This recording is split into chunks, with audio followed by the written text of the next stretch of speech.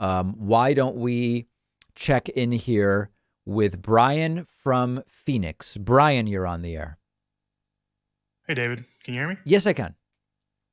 I was listening to one of your recent episodes regarding the Kyle Rittenhouse shooting. You were talking about how it's representative of all of the problems with gun culture, and the fact that Kyle Rittenhouse felt justified in going there at all is sort of indicative of all of those issues. Yes, That sort of a good parenting, gun characterization. culture, vigilantism, etc.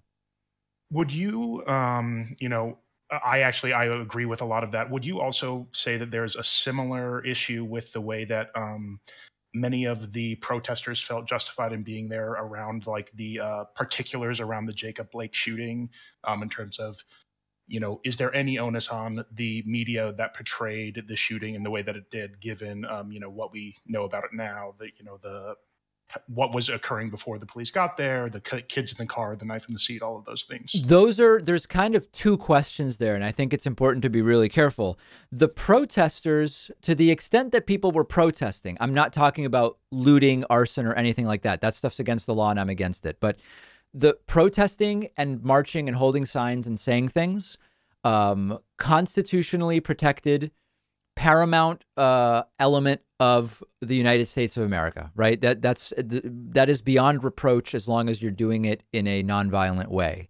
The Definitely. second part is, were they ginned up into a frothy state because of media coverage, which could have been different?